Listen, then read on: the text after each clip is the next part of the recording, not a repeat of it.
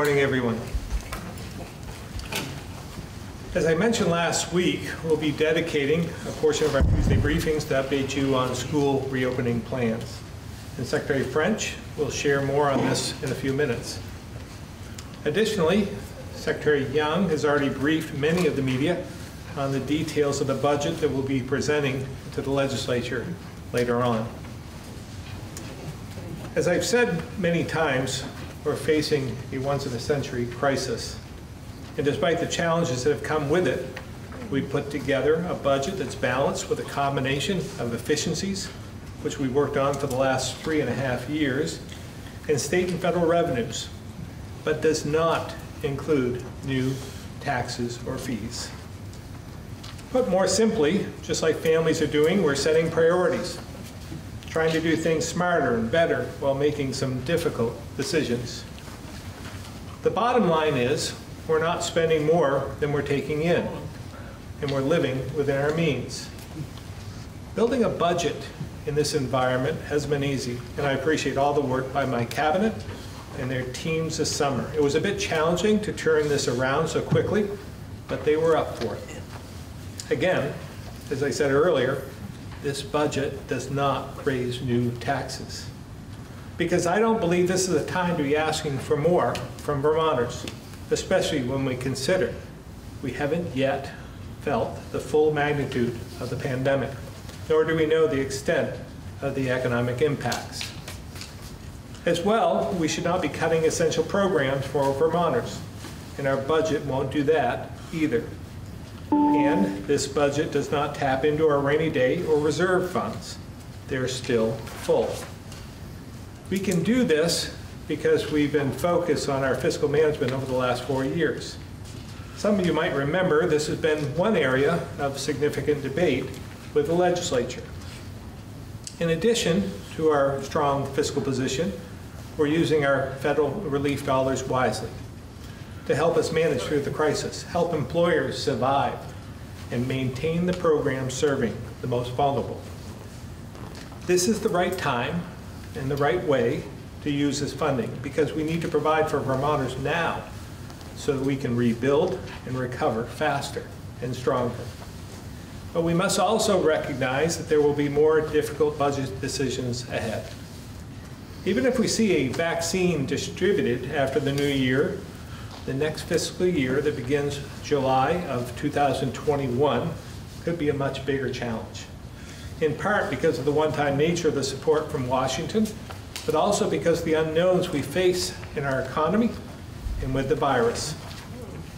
But what we do know is the better we fight this virus now, the better the future will be for all of us. That's what we mean when we say, be smart, stay safe, stay open. Slowing the spread allows us to keep businesses open and keep Vermonters employed and generate the economic activity we need. So let's continue the good work and stay focused. Wear a mask when you can't stay physically separated. Wash your hands a lot. Stay home if you're sick, and follow the state's travel guidance. Switching gears, let's talk about school reopening, which will happen just 3 weeks from today. As we get closer to September 8th, I realize many educators, school staff, parents, and kids are nervous. Believe me, I get it. We all want to do what's right for educators, staff, and especially our kids. Having more than 50 school districts, each doing their best to craft a plan to meet the needs of their students and communities, and doing the work that is necessary to be able to switch between in-person and remote learning, makes this especially difficult. So I think it's important to reiterate the answers to the following questions. Do we know if it's safe to return for in-person learning? Do we know how to implement health and safety protocols? And finally, why should we return for in-person instruction? First, prioritizing in-person learning is something we've talked about a lot over the last few weeks. It has the full support of Dr. Levine, the Department of Health, and other experts outside my administration. Dr. Bell and Dr. Raska, for example, have shared their professional opinions with us at these briefings. which shows we listen to the science and data from the experts and will continue to do so. Secretary French has been working with many others on the how to implement health and safety protocols in schools so we keep viral suppression high. The question of if it's safe to return to in-person learning has been studied, debated, and answered by Dr. Levine and his team at the Department of Health and supported by health professionals. The bottom line is we wouldn't be moving forward with reopening schools without their okay. Next is the how. How do we implement health guidance? Vermont has a 200-year-old tradition of local school boards. It's a tradition that gives parents a lot of input into their schools and their children's education. While it's appropriate to come up with guidance at the state level, it needs to be put in place at the local level. There are more than 50 superintendents, 300 principals, and around 18,000 teachers, administrators, and staff who have more insight into the operations of their schools and the needs of the children in their communities than folks do in Montpelier. We need to lean on their expertise, like we do with our health professionals, to do this work because they're capable and they're on the front lines. Clearly, there will be obstacles ahead, like staffing levels, which may limit much in-person instruction that districts can offer. As well, some districts might not be able to go fully remote, and even though they might prefer it. And for many parents, childcare will be a challenge when we move back and forth between in-person and remote learning.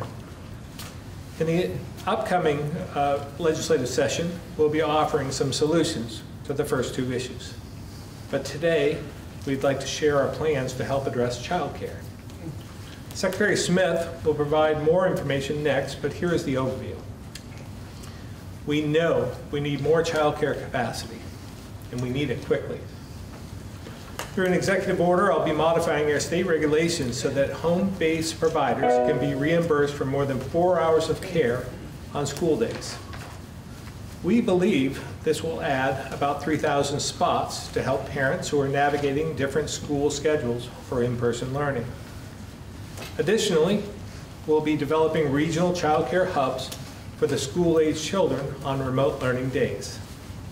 These sites will use appropriate business and municipal spaces and will operate like summer camps from a regulatory standpoint to avoid some of the red tape so we can get them up and running quickly. We're recommending $12 million of federal relief dollars to be used on this initiative. And finally, I want to go back to the question of why. Why are we reopening schools? Why are we expanding childcare? Kids will have been away from school for more than 5 months when they return in September. We don't know the full impact, but what we do know is not all families have been able to manage this since March, which means the inequity that existed before schools closed has likely gotten worse. We've heard from pediatricians who have told us that kids, especially the most vulnerable, are not okay. So, if the health experts are telling us it's safe, then we need to get back into some routine and provide stability for these kids.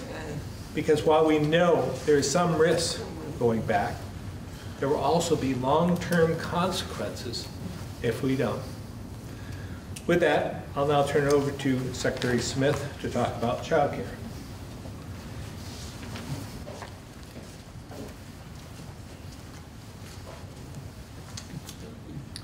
Thank you, Governor. The Agency of Human Services recognizes that the multiple return to school models being pursued throughout the state creates a significant need for school-age childcare on remote learning days. The Department of Children and Families conducted an analysis of the Agency of Education's enrollment data by county and grade and concluded that if 25% of K-6 students require child care during remote learning days, that is the equivalent to 10,300 new child care slots. So the Department for Children and Families will be working with community partners to get these new child care slots open and available in the next month. The governor's executive order will allow the Agency of Human Services to work with child care providers and expand capacity to meet the school-age need with a three-pronged approach.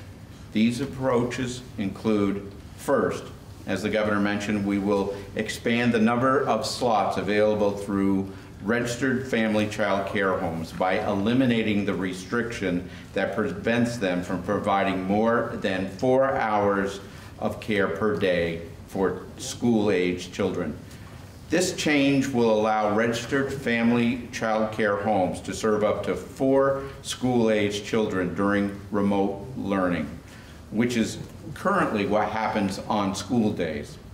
It is anticipated this change alone will service more than 3,000 children.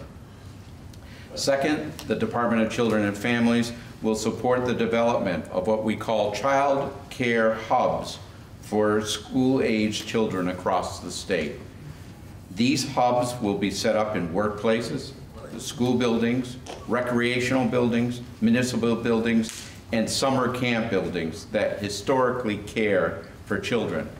We are pursuing these multiple hubs throughout Vermont to allow for an individual approach to care and provide the needs in alignment with the supervisory union's reopening plans. This will allow site flexibility to meet the care needs of the region and families.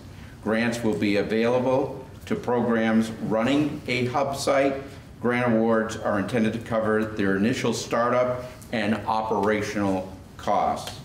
It is anticipated and estimated that the regional hubs could serve as many as 7,000 school-age children. Finally, it's important to build the capacity of the child care system. As we look to increase options quickly, the Department of Children and Families will expedite administrative processing and increase administrative flexibility for applications seeking to become a regulated child care program. Increased administrative flexibility includes granting provisional licensure to programs while they pursue full licensure, granting variances to licensing regulations, and expedited division reviews. We believe these administrative changes will add to the long-term capacity of the existing system of care. We understand that these changes need to happen quickly, and child care providers will need financial support to increase caseload in current child care homes and to develop the community hubs. Accordingly, DCF plans to invest roughly $12 million to meet this need and to do it in an expedited manner. The breakout of the investments is as follows. The CC FAP caseload increase, about $4.8 million. The regional hub site grants, about $7 million. And then a community lead grant to help us put this all together with community partners, about $220,000, just under $12 million. I do want to point out that the hubs will adhere to health and safety requirements through the grant agreements. Sites will need to meet both COVID health guidance as well as child care health and safety requirements, such as ensuring all staff have background checks, with the goal of providing safe and consistent care for children. Other typical regulations, such as the requirement of staff to have individual professional learning plans, will not be expected by grantees. We expect to have more information on this in the coming days, and Vermonters will be able to find information on DCF's website shortly. When we get it up, we will make the announcement on the additional information to DCF's website at dcf.vermont.gov/childcare/parents. I'd now like to introduce Secretary Dan French.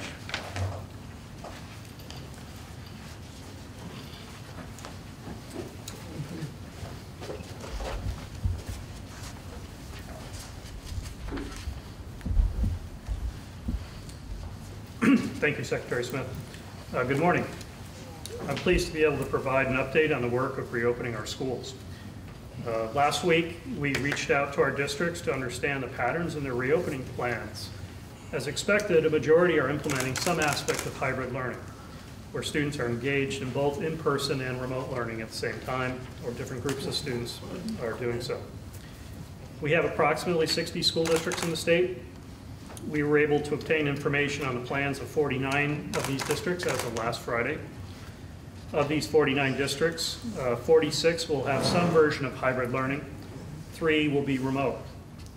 Several districts are in the process of finalizing their plans this week. Hybrid learning is taking several forms. 75% of these districts that responded are having 2 days a week in person and 3 days remote learning. 20% are having 4 days of in-person and 1 day of remote learning. We will continue to monitor these plans as we get closer to the reopening of school, and we'll be collecting monthly data on the implementation of hybrid learning so we can understand the patterns of access and opportunity. The focus of districts and the Agency of Education is now on the how of reopening our schools. We are interested in maintaining stability in our state-level guidance as much as possible. Last week, we issued an update to our health guidance. I do not expect to make any further changes to this guidance prior to the reopening of schools unless new health information or a change in health conditions warrants it. We are focused on producing guidance on applied aspects of the health guidance to specific instructional situations. For example, last week we issued guidance on sports and guidance on social and emotional supports for students. This week, we expect to publish guidance for our pre-K programs. We are also working with our partners at the Department of Health on building out a robust list of responses to frequently asked questions regarding the implementation of our health guidance. As evident in the focus on hybrid learning in our reopening plans, we continue to build out our capacity for remote learning statewide, even with our focus on in-person instruction for younger students in grades pre-K through 5. Our state-level efforts to improve remote learning for all students include expanding access to the Vermont Virtual Learning Cooperative. As of August 1st, we anticipate about 25,000 Vermont students will enroll in a VT-VLC course this year. We also formed the first ever state-level instance of Edmodo, a popular education network site for teachers. Edmodo announced last week that they have reached an agreement to embed Zoom video conferencing into their platform. We will be following up with Edmodo this week to explore bringing free Zoom access to all Vermont districts as part of their participation in the Edmodo platform. Another technology tool we are exploring is a statewide app for the implementation of the required daily health checks in schools. We hope to identify a technology solution this week. All the technology investments for the support of our districts in this emergency are being funded by federal dollars. The financial aspects of reopening schools are an important consideration since schools have had to make adjustments to not only how they teach, but also how they address the safety considerations of their buildings. I thought I would provide an update on the funding for reopening our schools, which largely comes from the CARES Act. The CARES Act has 3 pots of money for K-12 education: the Coronavirus Relief Fund, or CRF, the Elementary and Secondary Schools Emergency Relief Funds, or ESSER, and the Governor's Emergency Education Relief Funds, or GEAR.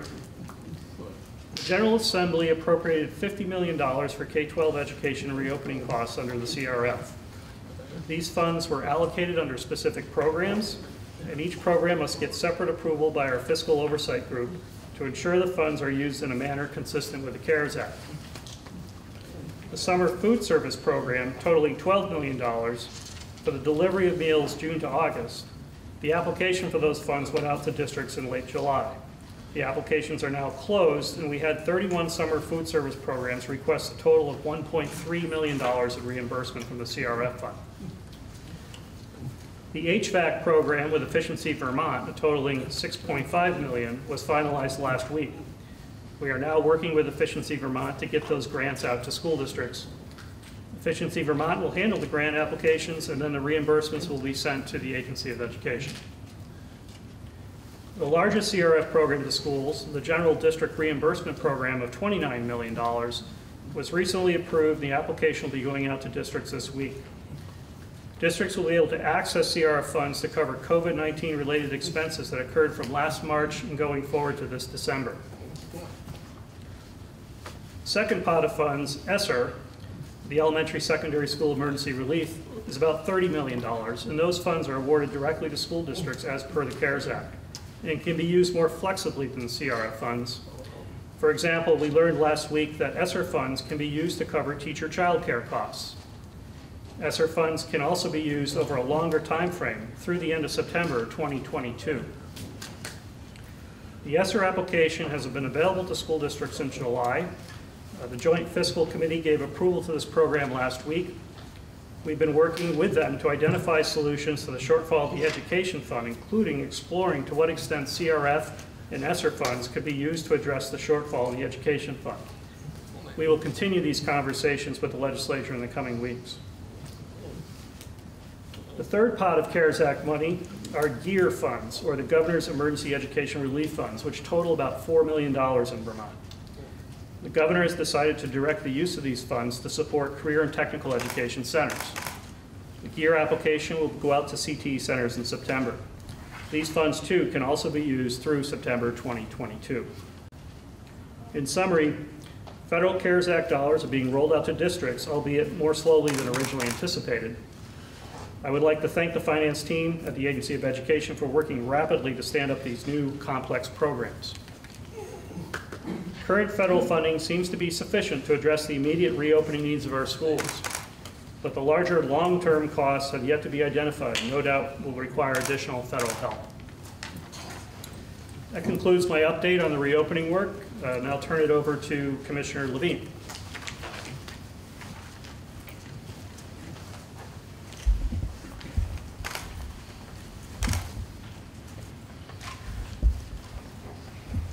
Good morning. We'll begin with a health update. Over the weekend, we reached 1,530 total cases in Vermont. The number of deaths remains fortunately quite static at 58. If we look over the last 4 days, we've had new case numbers that range from lows of 3 to highs of 17. Similar pattern to what we've been experiencing all along. While a number of the cases were in Chittenden County, they do not all seem to be connected to UVM students returning, nor to any discrete outbreaks, nor are they epidemiologically connected individuals.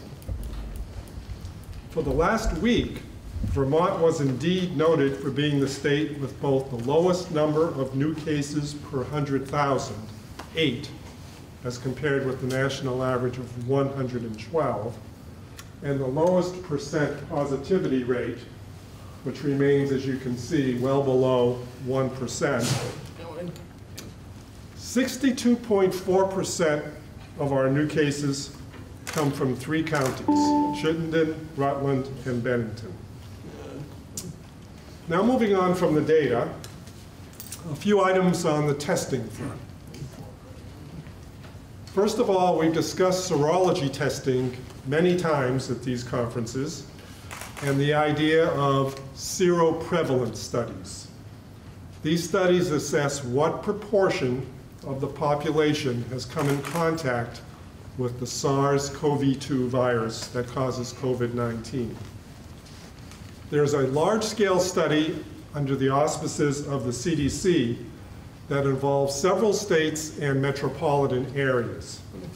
Results are still pending from this.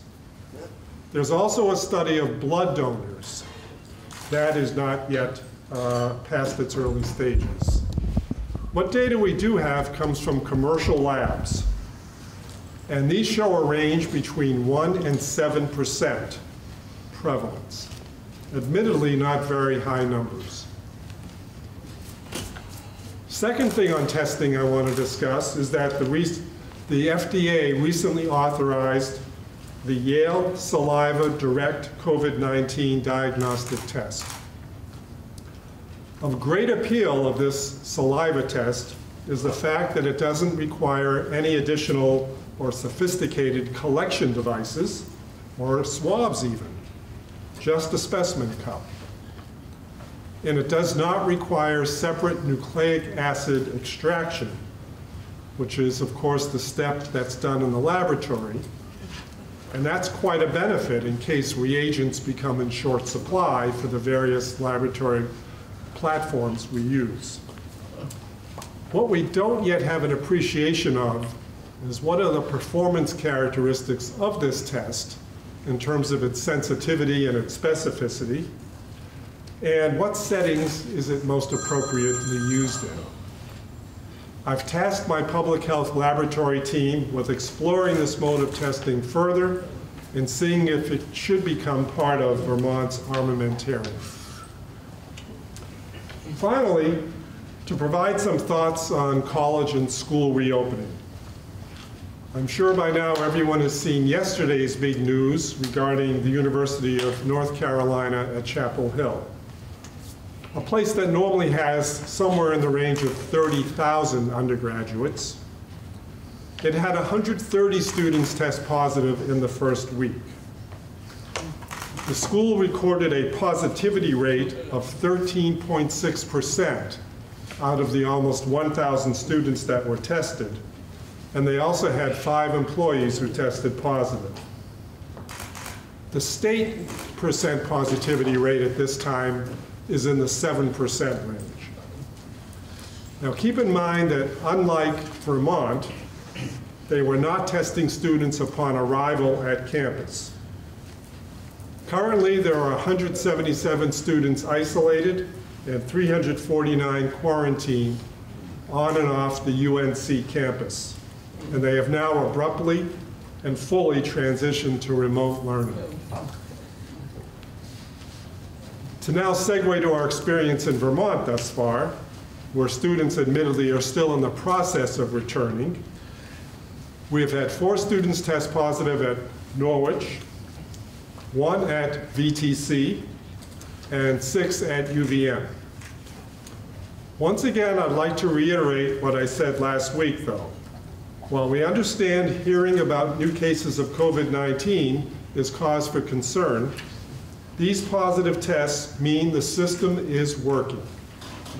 We actually want to find these cases as the campus begins to regroup, so we know who needs to stay inside and away from other people, so we can prevent the virus from spreading any further. The combined early testing and quarantine protocols that all of the colleges in Vermont have put into place will enable them all to protect the health and safety of their students, staff, and community as the fall semester gets underway. Regarding pre-K through 12, I'll just merely echo what the governor said. The trends we've been seeing in our state for some time now continue to tell us that it's the right time to bring our children back to school in the carefully considered, measured, and safe way that we've laid out together with education leaders, pediatricians, infectious disease experts, administrators, school districts, and public health experts. Of course, we know there are risks, and we hear and understand the fears and anxieties of parents, teachers, and staff. Had we the experience of so many other states, we would very likely advise a fully remote school year. But the data continues to support our conclusions to date here in Vermont. That younger children are less likely to transmit the virus, become infected, or develop severe disease. That adults in a family are more likely to be the index case in an affected family, not the child. And that studies from around the world have not shown significant transmission of COVID-19 within schools.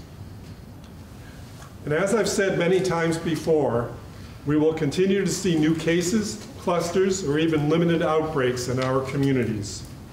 But the public health protocols we have been employing over the past many months, testing, contact tracing, interviewing, and advising people who have been in close contact with a person who has COVID, really work and will continue to work to limit the spread of the virus.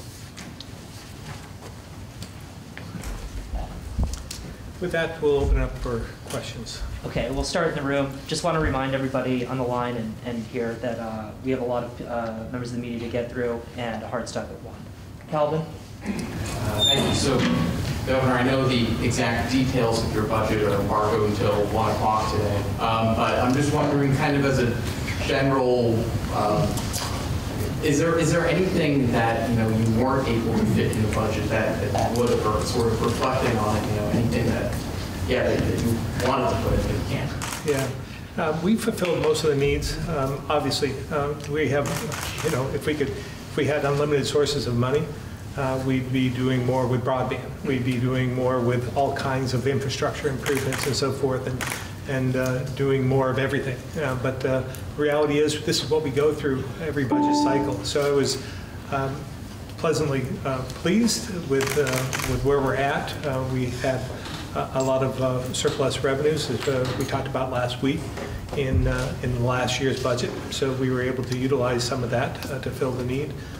As well, with our disciplined approach and asking our cabinet members to restrict and find efficiencies, we were able to produce a budget that I think is solid and is able to fulfill the needs of Vermont while taking care of the most vulnerable and really forecasting what we need to do. So this could all change as well. What happens in Washington will have an effect on this budget.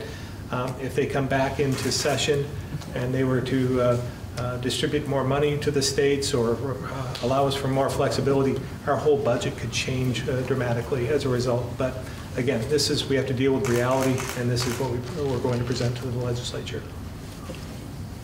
Ross? Thank you, Governor. Curious, looking ahead, we're only about a month away from one of the state's most popular tourism seasons in fall, especially with many out-of-staters and typically Canadians coming across the border for foliage season.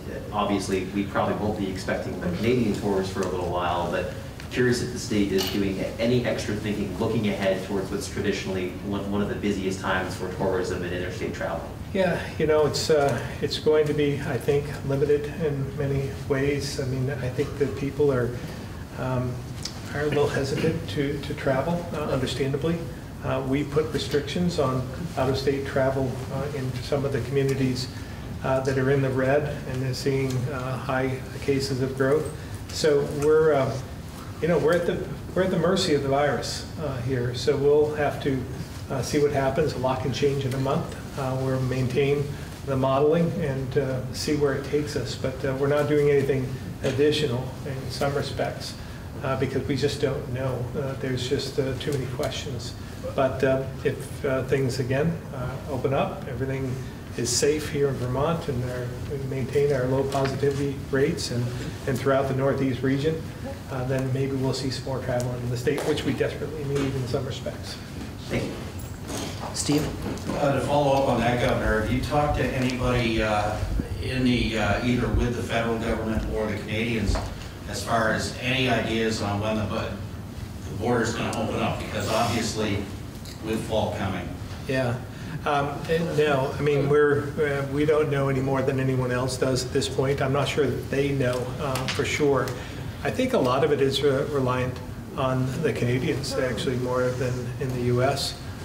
In some respects, they've done fairly well. In Quebec, I watch their numbers every single week, and they've reduced their numbers dramatically. So I think they're a concern not for Vermont, but maybe for other regions of the country coming in and reinfecting their country. So we'll have to see how we're doing. Again, there's some good news out there. I've watched the numbers of some of the individual states, and it appears some of the Sun Belt, Florida in particular, their number of cases has been reduced over the last week or so. That's good news. And we're seeing the same in Arizona. So if that trend continues, maybe we'll get a handle on this. But again, we're all at the mercy of the virus. Okay, we're gonna move to the phones now. Lisa, the AP.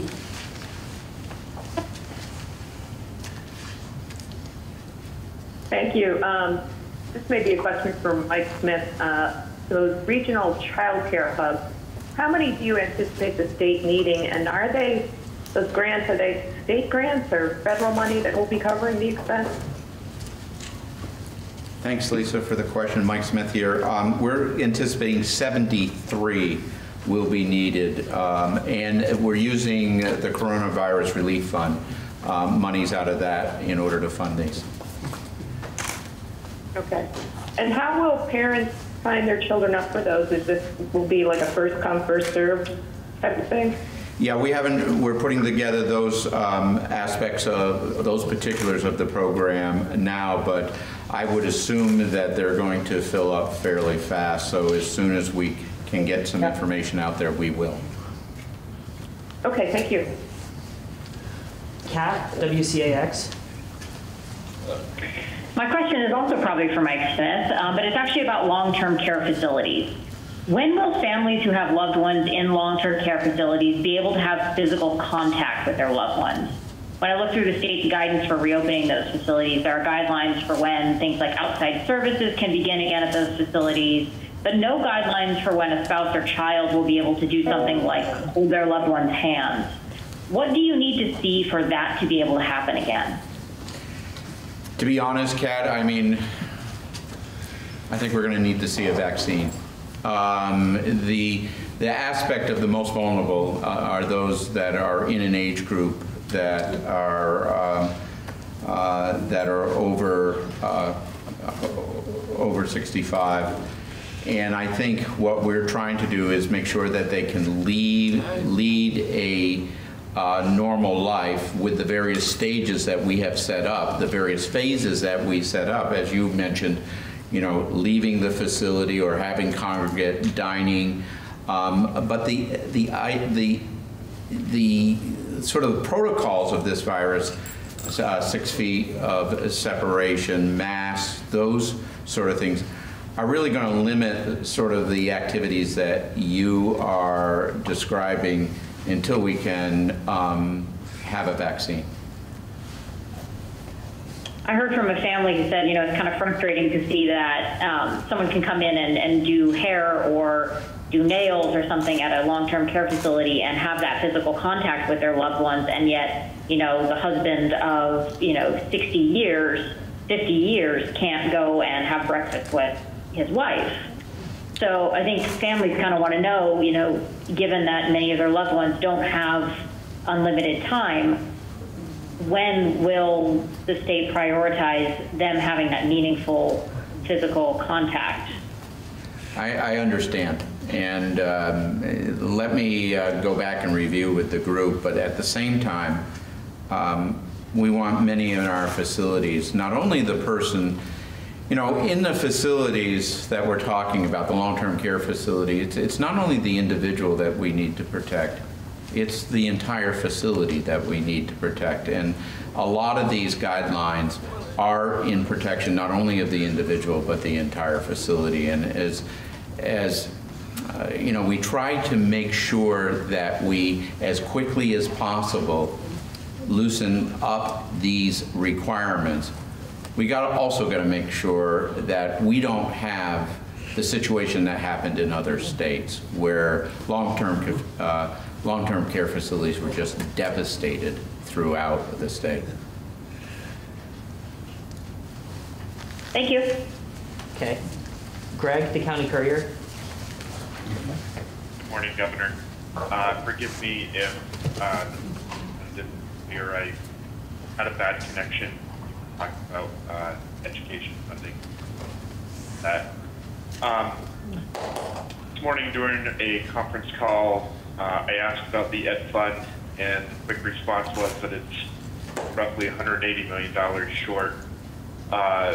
What are you looking to do with the legislature when they reconvene next week to try to reduce some sort of sudden increase in property taxes to fund the ed fund?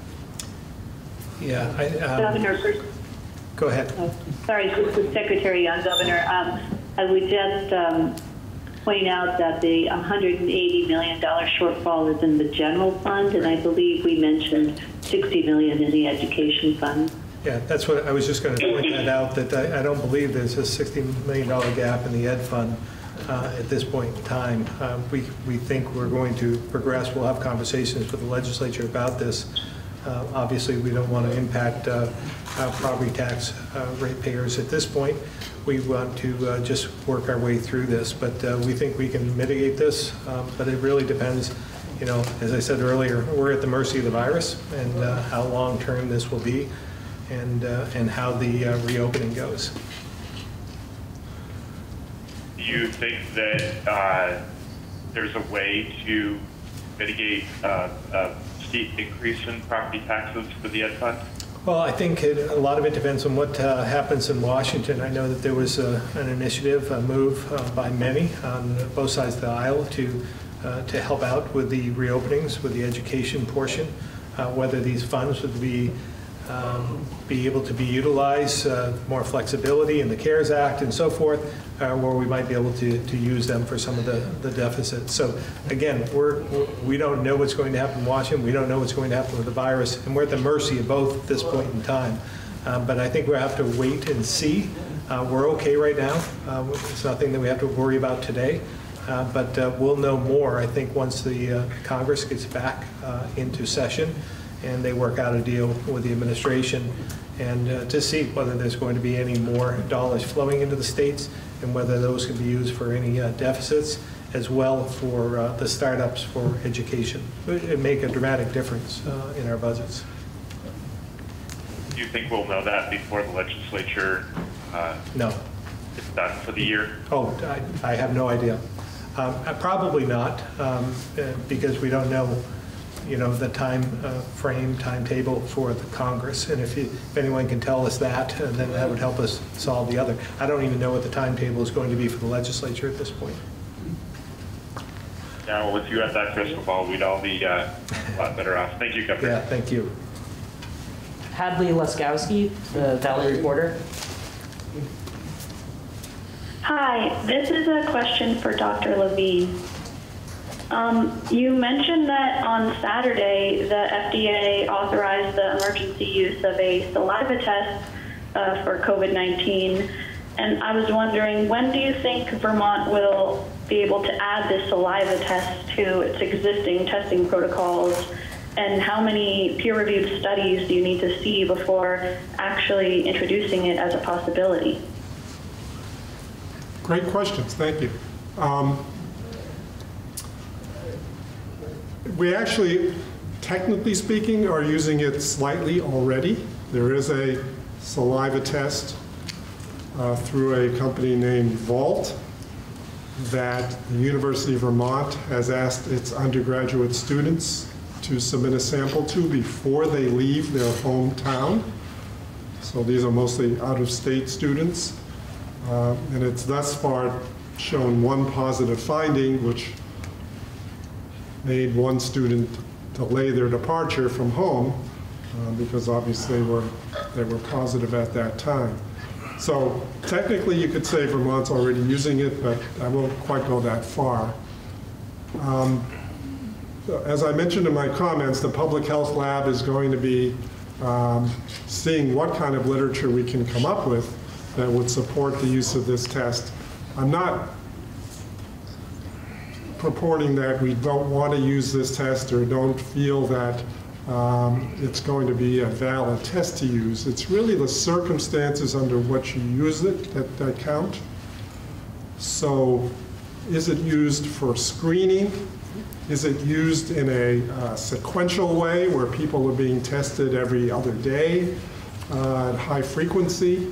Because we know that it probably will have less sensitivity than some of the tests we're using now.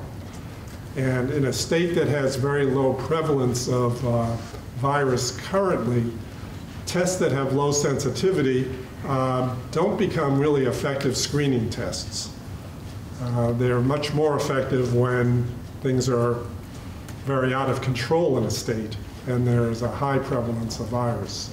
So we have to really understand the test more in that context, in terms of how it performs, but also what circumstances it should be used in, and then see if it then fills a niche in our testing strategy that would be useful. I mean, I'm all in favor of a test that doesn't utilize more reagents and more collection swabs and kits, because that takes care of two of our anxiety-provoking concerns over time. But that doesn't mean that test can replace everything else we're doing, and we have to find out where it fits best. Thank you. Erin Patanko, VT Digger.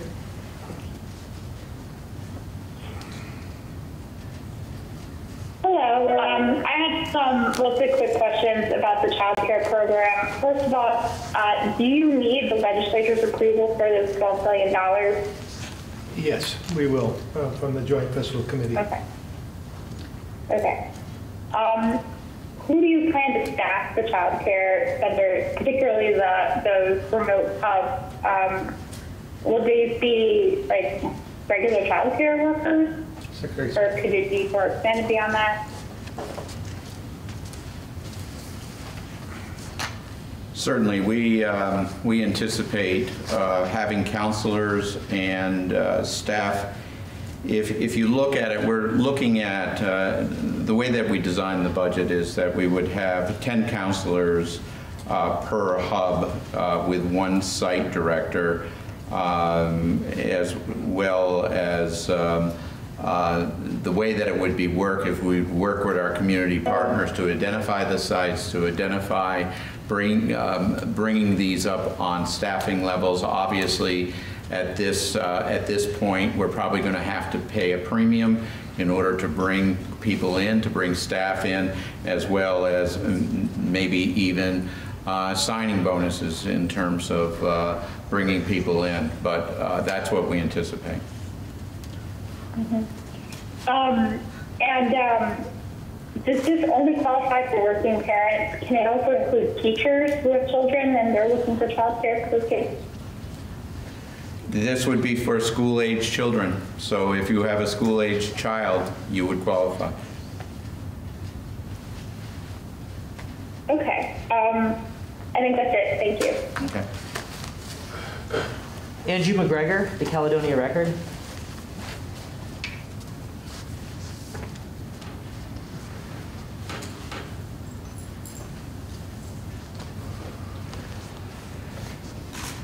Star 6 to unmute Andrew. Andrew McGregor. Thank you. Can you hear me? We can. Yes, good morning.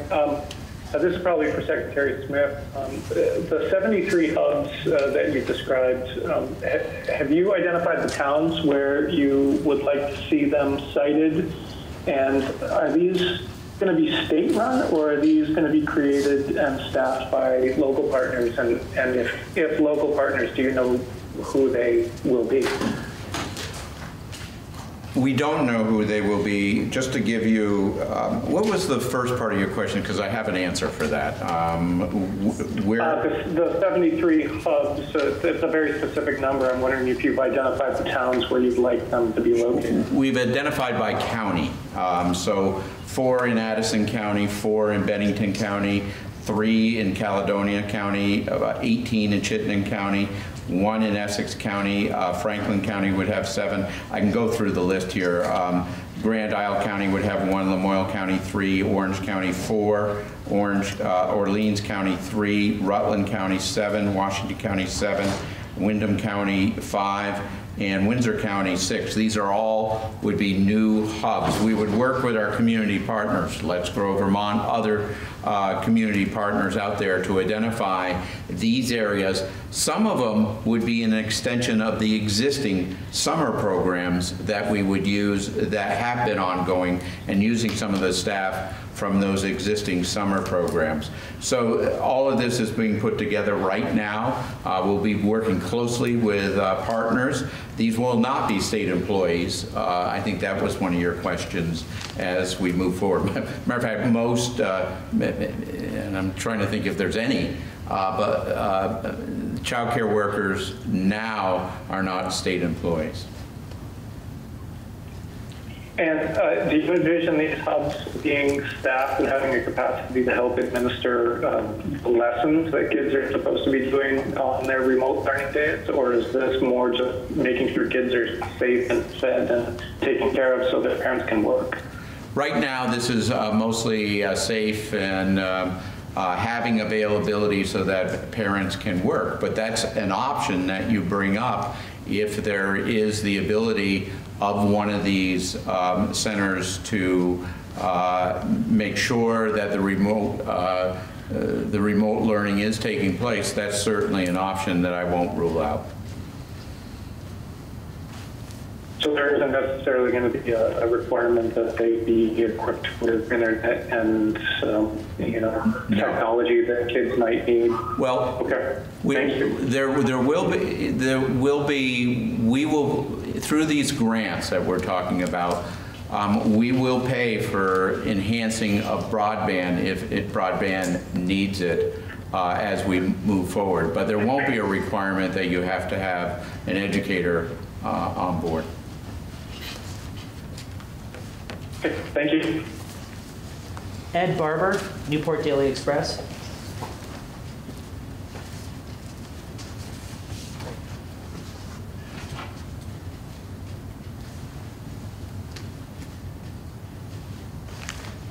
Star 6 to unmute, Ed.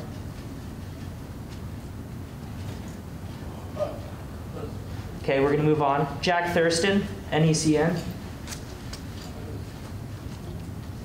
Thanks, Ethan. Can you hear me okay? Yep. My question is for Secretary French. Dan, Governor Scott referenced staffing levels as one of the many challenges that school districts would, of course, be facing this fall. I'm hearing from administrators from districts around the state who say that they're concerned about their ability to have enough substitute teachers in the fall because they've told their full-time staffers that they absolutely don't want them coming to school if they're not feeling well. And we all know that that directive comes at a time that many of these existing substitutes that they've had for years don't really want to sub because they're often retirees or they're close to the high-risk age level. So my question is, how do you view the situation around subs for the fall? And is there anything the state could do to encourage more people to be willing to serve their communities in this way by, raising their hand and saying that we're willing to help keep school districts running? Yeah, I think these are great points, and it just once again underscores, some of the local challenges that districts need to resolve. And one of the more critical ones will be staff availability. I think it was certainly part of our thinking around hybrid instruction that one of the things that hybrid does is it allows districts to have that conversation with their staff. If some staff are not available for in-person, for example, those staff might be available to teach online in a remote environment. So it does provide sort of that flexibility. But I think the first step, as in my comments earlier in the press conference, districts are in the process of finalizing the reopening plans. That's sort of the first step. I think the next step is to have those conversations with their staff about who's available and who feels more comfortable on remote learning and so forth. Certainly intersect that with parent interest in the school board and so forth. But then we get down to these very real issues of how to staff facilities. And to your point, we, as a requirement in our guidance, that all staff and students are required to complete a daily health check. So we'll have an understanding, districts will on a daily basis. Those are formal series of questions. So it's more than just, how are you feeling about coming in, but it really identifies, those conditions, because as we know, many of the symptoms of COVID-19 are very similar to the typical cold and flu symptoms that we would experience at this time of year. So I think, to just layer that in, we have, the plans are rolling out, those conversations are having with staff, and we have the guidance and the precautions put in place. But I think, it's an open question as to how this ultimately will resolve, and I think we'll see different patterns around the state. But I think, in terms of recruiting substitute teachers, when that becomes necessary, I think once again, remote learning adds sort of a different option on the table in that regard, and hopefully we'll be able to provide additional opportunities for students to access resources when their regular teacher is not available. Thanks, Dan. Leonald O'Connors, VPR.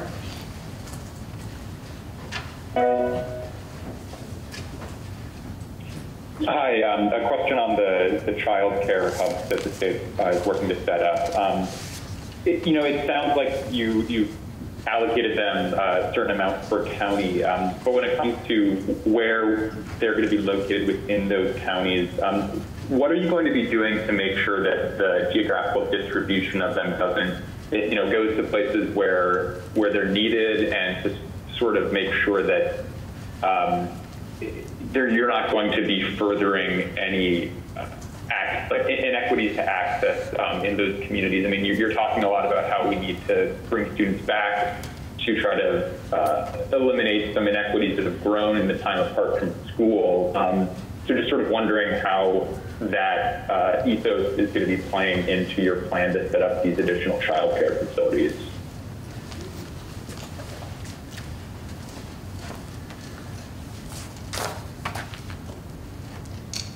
Mike Smith, I think you've got to look at it this way. We're putting into place a system just like we did when at the height of the pandemic. We're putting in a system that was never done before. We're doing this now again during the height of during this this situation, and I think you find, just like we did at the height of the pandemic, that we worked out those issues. First with essential workers, and then as all child care centers came on June 1st. We're going to try to continue to work on those issues. It isn't a new issue. It is a issue that has been prevalent throughout sort of the not only the pandemic, pre-pandemic in terms of child care distribution, but I think working with the locals, working with our community providers, we will try to make sure that the distribution is meets the needs of that particular county. As you mentioned, I mean, some of these counties are fairly significant. 7 for Rutland County, I think I said, as well as Chittenden County at 18, Rutland County at 7. So there are opportunities to spread these out among the communities, and we'll be looking at that as we move forward. What about in terms of connecting families to those places? I mean, it sounds like it's first come, first served, but won't that sort of, that's not exactly the best way to make sure everyone gets access to this in some ways? I mean, is the state going to do any outreach to try to help families that maybe are less likely to be hearing about this, or students that might be, work with districts to identify students that might be more in need than other students, so those inequities aren't further? This is not going to be in a vacuum. We're going to be working with the supervisory unions. Obviously, we will be working through our CCTAP application process in order to help subsidize some of this program for those that need it. So it's not going to be in a vacuum as we move forward. Nonetheless, we have to move quickly to get this system up in place, and we'll do that. We'll do both in terms of reach out, in terms of letting people know. That's why we're discussing it here today. And as well as making sure through our district offices that this information gets out, and working closely with the supervisory unions. And the plan is to have it ready by the day school opens up in 3 weeks? We're hoping to get it up and running as quick as possible. This is a major undertaking, as it was during the height of the pandemic, putting in the essential workers program. I'm not going to put a date on it, but at the same time, DCF knows that this is a priority and we need to move on this as quickly as possible. Thank you. Mike Donahue, The Islander. Thanks, Ethan. Governor, we're hearing complaints about the state not investing in roadside mowing and trash pickup along like Interstate 89, and the state's natural beauty is not looking as good as a lot of past summers. Just wondering if there's a reduction in polishing up Vermont due to highway staffing shortages due to COVID, or whether it was because the highway people were having to monitor. You spend a lot of money monitoring incoming traffic at the state borders, or is it some other financial reason that they're not getting out there and doing the work? Yeah, I think it revolves around financing. Obviously, with the first quarter budget, we worked with the legislature on. There were some reductions in maintenance, in particular, on our state highways, and roadside mowing was the first to go. Hopefully, stay tuned. Hopefully, we'll be able to do more of that, because I think that as we work ourselves out of this situation we find ourselves in, that we want to make sure that we're welcoming, that we're clean, and we open up the doors to those who are traveling in, the tourists and so forth. So at this point in time, again, when you have to weigh out some of the options, the legislature decided to reduce the budget of the maintenance in particular on the highways, and roadside mowing was one of the first that had to go. And somewhat interrelated maybe is the state is spending money and manpower renumbering the exits along the interstate system and erecting a lot of new signs. And so in light of tough economic times, is this a wise investment? Even if it's federal money, it's still tax dollars. And how much is it costing the state to renumber the exits? How much is it costing local businesses having to redo their signs, their websites, their placemats, and more? I mean, it seems like the exit numbering system has worked roughly for what, 55 years? Yeah. Why change it? That was our argument to the federal government. This is an initiative. I think New York fought this for as long as they could as well. We did. We were able to negotiate a little bit of an agreement with them where we're not going to have to change all of our signage at this point in time. This is going to be a transition over the next number of years. This is all federal money. I believe it's 100%. No state dollars if they want it, and we're not doing much of that right now, to be honest with you. Again, this is something that's going to be done over the next number of years. But if the federal government decided to take and divert that money to something else that we could actually use, we would be all ears and welcome that opportunity. Is there any effort to ask that money be diverted for other needy things in Vermont? Well, again, we tried, we've been working at this for a while and resisted for a number of years. For the last 4 years I've been governor, I've resisted. So I didn't think it was, for Vermont, it just didn't make a lot of sense.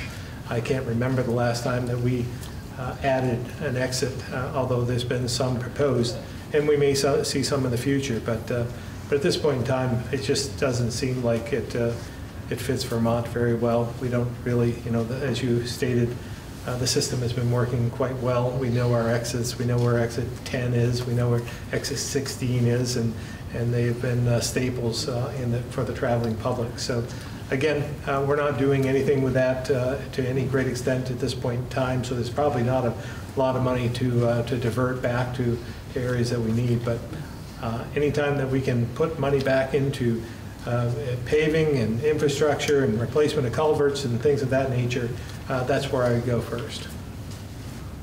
Exactly. Thank you. Okay. Thank you very much. Yep. Joseph Gresser, Barton Chronicle.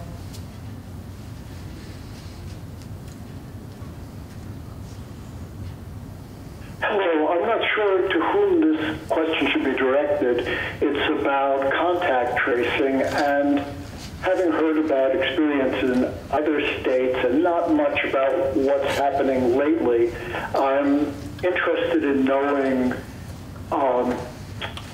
how responses from people who have been contacted are going, especially with the likelihood that there may be some additional clusters as colleges and universities reopen. I think it's an excellent question for Dr. Levine.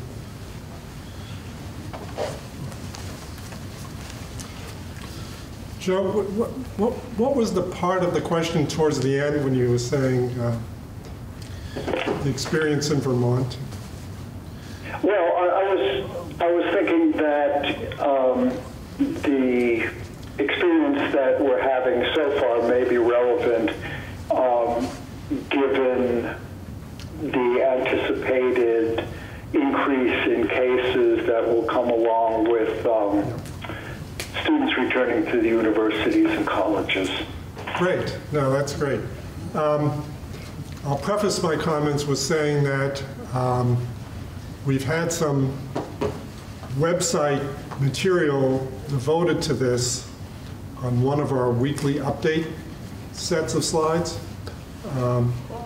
In it tells about our rapidity of response in contact tracing and talks about how many cases were interviewed in the first 24 hours versus 48 hours or longer, how many contacts were interviewed in the same time period. And we're doing very, very well in that regard.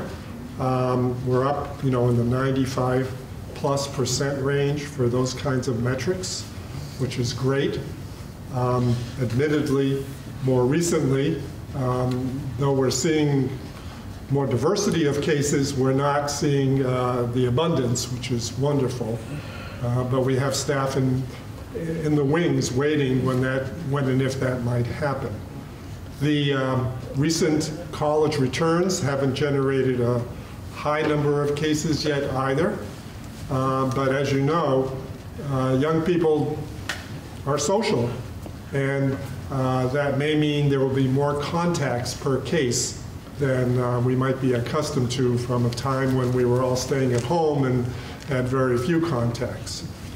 One thing I'm heartened by, and I don't have a precise number to give you, when you start reading about other states' experience with contact tracing, you find that at many times they're only able to contact 20 to 35% of the original cases within a small period of time. Not because they're getting overwhelmed, but because the population they're dealing with may not be as amenable to picking up the phone and discussing things with the health expert on the other end. We're blessed in Vermont to have a population that I think values that interaction, and we haven't run into that kind of difficulty. So to summarize, to this point in time, we're able to effectively contact trace with a very high rate of success in terms of time frame, pretty much universally. And that's really helped us tremendously as we've managed the outbreaks that we've had to manage and the clusters that we've seen. And we have a great compliant population, and we have adequate personnel so that even if with the universities and colleges coming back and the schools reopening, there were more and more cases, we feel pretty confident that we're poised for success in that arena. Thank you very much. Tim McQuiston, Vermont Business Magazine. Thank you, Ethan. I understand Commissioner Harrington is on the line. I believe so. I'll see if I can answer it first, but go ahead.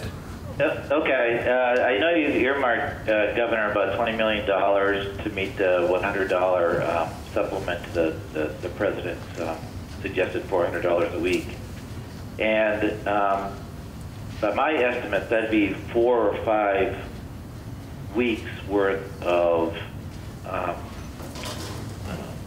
those extra payments on the state side. Does that sound right? Yes, that's all the President had put forward. Some of the FEMA dollars, that's as long as it will last, about 4 weeks. So it's a limited amount of time, I think, just as a stopgap measure between what the Congress works out with the President. And one of the questions earlier with Suzanne Young's meeting was how many Vermonters right now are on UI and PUA that would be getting this? Yeah, there's a certain formula. Anybody over $100 it would be getting those dollars. So it wouldn't be much less than the 40,000 that are on the PUA and the traditional unemployment at this point in time. So if I just write about 40,000 or almost 40,000, that'd be fair enough. I'd say, yeah, it's in that range. Commissioner Harrington, have I got that number right? It's a little over 40,000, but I don't know if we've worked out the numbers as to who would be eligible over $100. You're correct, Governor. So I think, we're roughly at about 45,000 individuals collecting at any given time, and that includes both UI and PUA. There are two caveats. One is the $100. They have to have a maximum weekly benefit amount of $100 or more to be eligible for the program. They also have to, their separation or their eligibility for unemployment insurance has to be directly related to COVID. Most of them are, obviously, but there are certain circumstances where someone may have been unemployed even prior to COVID-19 that is still collecting benefits, or there are other mitigating factors unrelated to COVID. So we are working to pull that information from our mainframe. So there are a couple caveats in there, but it will be certainly less than 45,000, but I don't think it will be much less when you factor in those two requirements. Okay. All right. Great. Thank you very much. Yep. Kevin McCallum, 7 days. Hi, Governor. Thanks for taking the call. Can you hear me? We can. Governor, I think both my questions are for you. The first one is, what are your thoughts upon seeing the rhetoric out of the White House about mail-in balloting and funding for the post office? And do you share Secretary of State Condos's alarm at those remarks? And if so, what are you doing to make sure that Vermonters' mail-in ballots this fall are processed by the post office so they can be counted by the clerk? Yeah, I'm concerned, as is Secretary Condos, and I share his concerns. So we're on the same page in that respect. Our programs that we have in place, even if we didn't mail a ballot to every Vermonter, the program we have in place could be impacted. But I was relieved to hear that the postal I don't know if it's the postmaster in Vermont, but they thought that we would be okay here, that we wouldn't be impacted like other states. But I share the concern, and I'm grateful that the Congress is going back into action. I think they went in over the weekend to discuss this very topic, and hopefully they will be able to put back into place enough funding so that we don't have an impact on voters throughout the country, because it's really important that every vote counts, and so we don't want there to be any delay in doing that. But we'll continue to monitor this, work with the Secretary of State in any way we possibly can to help make sure that there isn't any type of delay in the action of the Postal Service. Are you aware of anything that the Secretary of State has proposed that might sort of ameliorate or otherwise adapt to a situation where, the Postal Service's ability to deliver all those ballots is in question? Yeah, I don't know. I haven't spoken to him about this, but I've given a little bit of thought, and if we get to that point, where it is looking like we'll have a problem, I would just offer that each and every one of us individually could have an impact by, maybe not mailing anything for the last couple of weeks. Maybe we could reach out to businesses that typically do mailers. Maybe candidates wouldn't do their mailers for the last couple of weeks to make sure that we pave the way, so to speak, for those to use the system. So if businesses are using it, that could delay some of their postal operations for 2 weeks, that could have a tremendous impact, I think. But I haven't discussed this with the Secretary of State. He's the expert on the elections. I'll leave this in his court. But if there's anything we can do to help, obviously we want to be able to assist in any way we can. Okay. And the last question is, you put a lot of energy and time as governor into luring people to the state of Vermont to try to address the demographic crisis the state faces. Are you doing anything, or is the state doing anything to sort of market the state of Vermont and its low COVID rate? Because we're starting to see evidence of people moving here, working from here, and I'm wondering if you're doing anything to try to capitalize on that as you've done in the past to sort of bring people to the state. Yeah, so suffice it to say that I'm interested in doing something like that, but I don't think it's appropriate right now.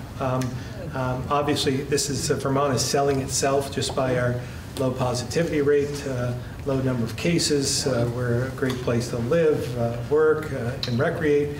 So that in itself is selling many from around the region to come to Vermont, as we're seeing in some of the real estate sales. But when it is safe, when we do have a vaccine, when, if I'm still in office at that point, I would guarantee that we will be, again, marketing in some respect, trying to attract more people, because we're, after this COVID crisis, comes to fruition, and we get back to somewhat normal. Normal means we have a demographic crisis on our hands, and it's something that we have to solve. It's going to be there when this is over. So I will have an interest in trying to capitalize on this if possible. But right now, we have to make sure that we maintain the safety of Vermonters, and I think it's premature for us to go out and try and promote and bring people into the state in too many respects. Okay, thanks very much. Libby Farrow, Local 22, Local 44.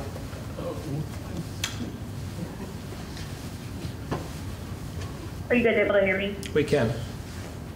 Perfect. So this question is really for, but I know you guys mentioned an app was regarding, I was wondering if the app is going to regard checking symptoms of people, going into the schools and whatnot, or what is this app entirely going to entail? Yeah, Secretary French. Thank you. In our health guidance, there's a requirement that schools implement a daily health check for students and staff, and that health check includes answering a series of questions many of you might be familiar with. Do you have symptoms? Have you been in close contact with someone with COVID-19 symptoms, so forth. And the second component is a temperature check, which would be administered by school personnel. So we're looking at a technology solution, an app, if you will, to help automate some of that process, because otherwise it can be quite burdensome. Perfect. I think you answered my question. Thank you. Well, Guy Page.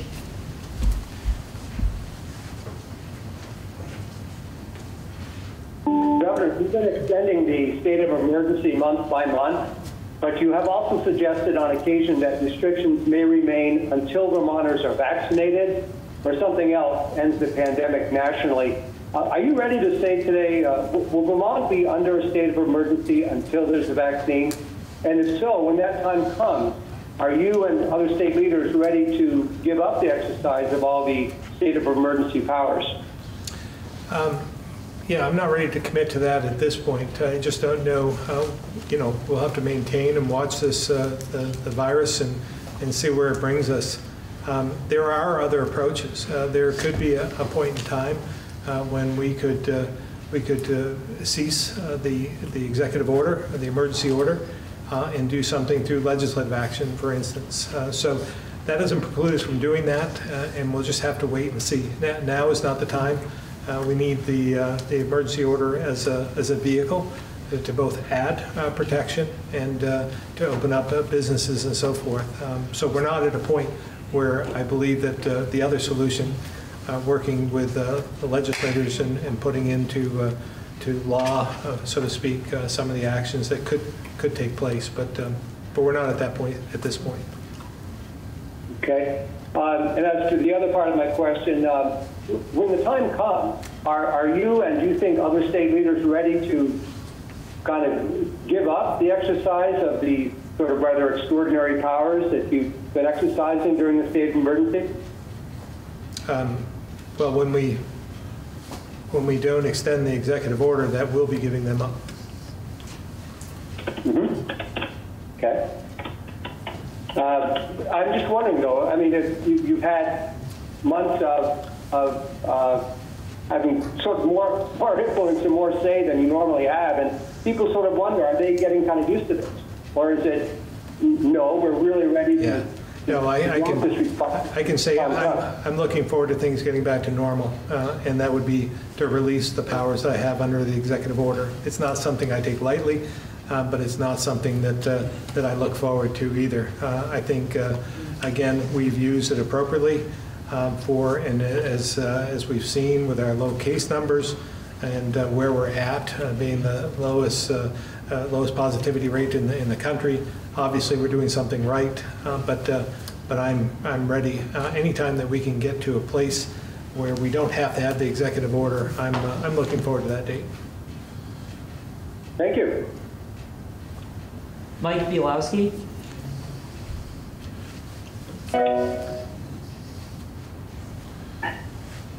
Hi, can you hear me all right? We can. Okay, great. Similar question, sorry. So thanks for taking my question, Mike with True North Report. So last week you extended the state of emergency for another month. There has been two more deaths in the past month, still just a few hospitalizations per day. Since the beginning, there's only been 13 deaths in all of Vermont under the age of 70. So my question is, can you describe for Vermonters the specific scenario that you are waiting for before we can go back to our normal lives? Yeah, I think we have to see as a country where we stand. You know, we're so mobile in this country and truly as a region. As I pointed out, I'm sure you were watching last Friday when we did our modeling, we saw the number of red counties increase in the Northeast, meaning this is migrating towards us. That's why I took some of the action I did about 3 or 4 weeks ago. So I don't know, again, when the right time is, but I can tell you it's not while the virus is heading towards us.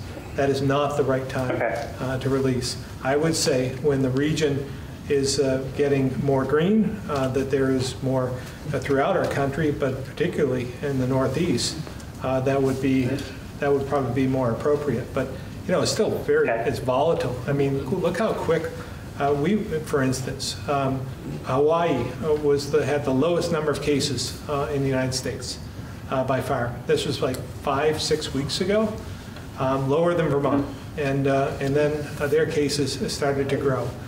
Right now, they have 4 times the number of cases they did five weeks ago. So they obviously have a problem. I don't want Vermont to be the next one with a problem. So we'll continue to monitor and we'll do what we can to protect Vermont. But when you have high population areas just to the north of us, you know, if the border were to open up, Montreal there, Quebec City, and Toronto, as well in New York City, and Boston, we've seen, and New Jersey. I mean, those New York and New Jersey combined have about, I would say, you know, they had 50,000 deaths. So we have to pay attention to the region. It's not just about Vermont, and I think it's using tunnel vision to just look at Vermont in isolation. Are you watching the death rate for all these cases? Because we always hear a lot about cases, but the death rate, the death percentage remains very low, especially under age 70. I think it's 0.04% for the nation under age 70. Are you watching those numbers as well? Well, obviously I watch the death rates as well. I mean, again, 32,000 in New York alone. Certainly, I mean, even our neighbors to our east in New Hampshire have over 400 deaths. So if you know, every death is meaningful.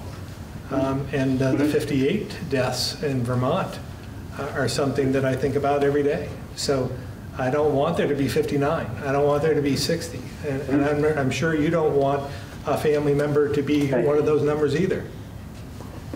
Are we watching how many of these deaths have comorbidities or comorbidities? I'm sorry if I'm saying that wrong. Because I heard that number is often pretty high, speaking of having an older population. You've got a lot of people passing away, I think, with other conditions that were serious. Do you have a response to that, or is that something that? No, yeah, no, nothing that I can add to that. Okay. Okay. Well, thank you. Yep. Steve Merrill.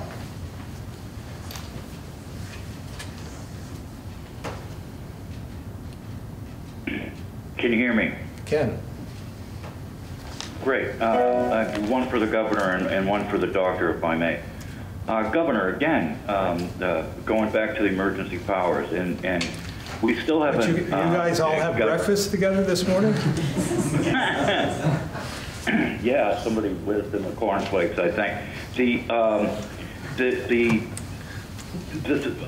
We still haven't got a handle on how many, or a number for how many older folks we lose by attrition, just naturally. I've asked about these numbers, and we haven't seen what they are. I mean, obviously nobody wants to die and everybody wants to live forever, but no, I wouldn't say I don't, Steve. Well, yeah, okay, I'll give you that. But what specific powers do you need with a state of emergency? Isn't the health commissioner given extraordinary powers over public health just through his office? Anyways? Sure, but I think in this respect, we've been able to deal with the economy, deal with the reopenings, closures, and so forth. I think we've used them judiciously, and again, I have to say I don't take it lightly. It's not something that I relish, to have the power to shut down a business in particular and alter the lives of Vermonters in any respect. So each and every decision that we make, I have to reflect, but I use the guidance, the data, the science, and the experts, Dr. Levine, Dr. Kelso, in arriving at decisions that I think are helpful to Vermont and to mitigate the effects of the virus on Vermont. And again, I have to say, with our numbers, we've been effective, especially when you consider that we're just, a 2-3 hour drive from Boston, 3 to 4 or 5 hour drive, depending where you are, to New York City. And what they had to go through, we didn't experience that. And I think it was all reflective of some of the actions that we took, and most other governors. I don't know if there's another state that didn't use their emergency powers on this. Yeah, it's a point of debate. I have a math question for Dr. Levine, if I may. Dr. Levine.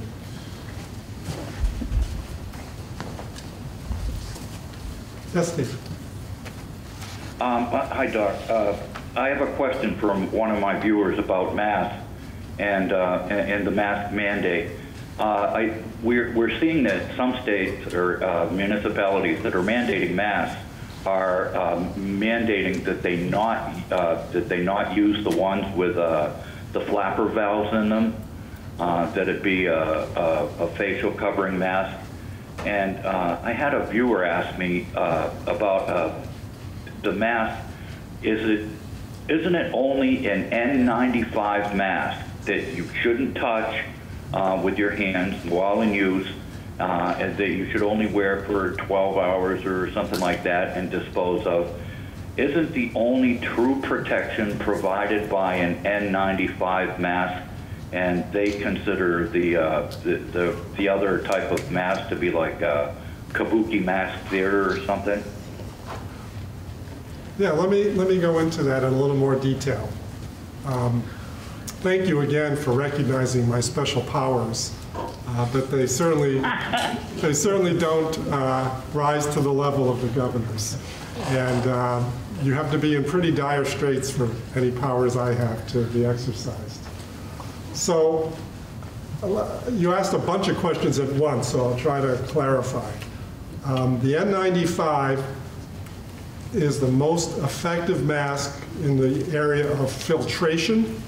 So when you look at particle sizes that are very small numbers of microns, micron being, as you can imagine, quite small, the N95... Such as the virus. What's that? Such as the virus. such as the virus, exactly, they will filter out 95% of all particles down to a certain small number of microns. The typical surgical mask, which I'm holding in my hand now, is not as effective as N95, but does filter out a high percentage of particles as well. The cloth facial covering filters out the lowest amount, but still probably 20–30%, and that's fine, because the major goal of the masks right now is to protect others from the larger respiratory droplets that we all could spray on them. The N95 has a model that comes with this exhalation valve. That would defeat the purpose of what we're using it for in this pandemic, so we don't recommend anyone invest in one of those. The news a week or so ago was about the gator type of masks, and that was one study with one set of investigators that, frankly, if they had stuck with the data that they generated, there'd be much less controversy now, because the data they generated made one question whether those were as effective as facial coverings, but also they took it to a level in the discussions with the media that perhaps it was actually worse than having no mask on at all, because there were pores in the material, especially if it was a single layer, that allowed more droplets to spread around. Most people don't believe that's true at this point, especially if you have one that has more than one layer of cloth. And like so many things with this pandemic, one study that comes along doesn't trash every other study that's ever been done. In the scientific world, we basically look for people to confirm findings or refute them, but find some pattern. And one very small study that had a few off-the-cuff comments made about it, as opposed to actually focusing on the data, wouldn't be enough to say, don't use those kinds of masks either. Did I answer? So would you not would you not recommend the flapper valves in any instance? Not during this pandemic. All right, great. Well, thank you both very much. Avery Powell, WCAX. My question is likely for Secretary French. Where is the Agency of Education on guidelines for physical education classes within schools?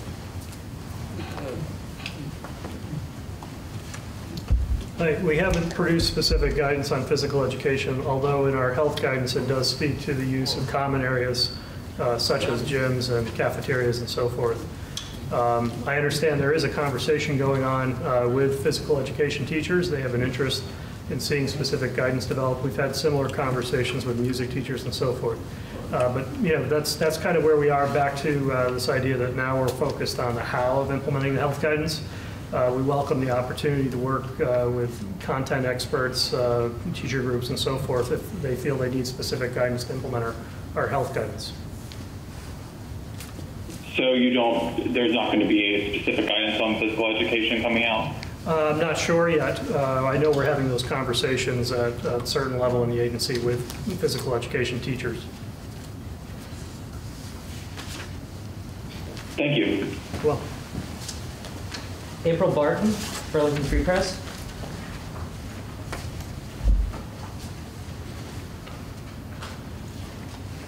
Hi, my question is for Secretary Smith, and it's also about the child care hub.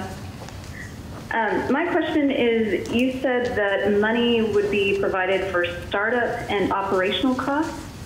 Now, would parents also pay for these spots, or would it be a free service, or would there be some sort of pay structure, like 50%, like we saw in child care spots this summer? How would those spots be paid for? Let me answer that a couple of ways. Sites would be able to charge families tuition for the care provided.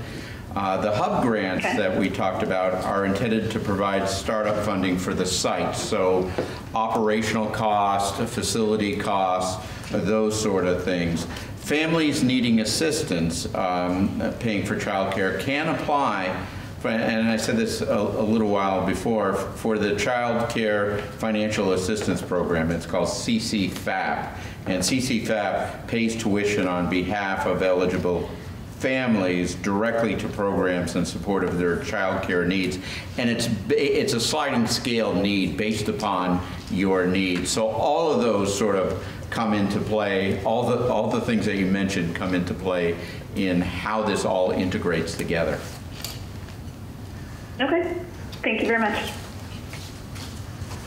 Cliff Cooper, North Avenue News. Yes, good morning, Governor. Just a question on the primary and the very important November election.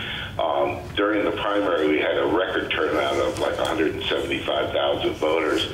The question is that when you looked at the invalid ballots, there were 6,000 ballots that were marked as invalid, which ends up being about 4% of the electorate. That's almost the size of every woman child in St. Johnsbury for the amount of people that were knocked out of the races. How do you feel about that going into the November elections? Well, obviously it's a concern. I know the Secretary of State is looking into that to find out what the common denominator is. I would anticipate it was probably due to the 3 ballots that are sent during a primary. That does make it a little more complicated because you can't use all 3.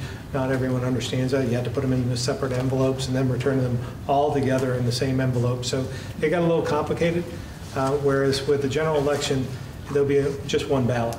So that will be a bit different. So we'll see what the Secretary of State finds out in his investigation. He's the expert on elections, so I'll leave that to him. Yeah, and on a personal note, I was questioned whether I signed. I did mail in a ballot myself and my wife, and I didn't know whether I actually signed the outside of the envelope, so I did go to the polling place and double check to see if we were actually registered, and we did vote, and it was passed. But my concern of the primary is that in the state race for Senate, there's 6 votes for the people to get involved in the Democratic side of it, and the 6th and the 7th person in this primary were only off by 46 votes. So those 6,000 being in that group of invalid ballots might have a turnout of a different person for that spot, so to speak. Yeah, I think your point is well taken. I think there were some other close races throughout Vermont and could have had a difference on the outcome. So it'll be interesting to see what they come up with. I'm sure that they will take the ballots that were deemed not acceptable and probably look through them, I would imagine. But again, probably a better question for this Secretary Condos. Yeah, okay. Thank you very much. Yep. That's it. All right. Thank you very much for tuning in, and we'll see you again on Friday, and we'll talk about modeling then. Thank you.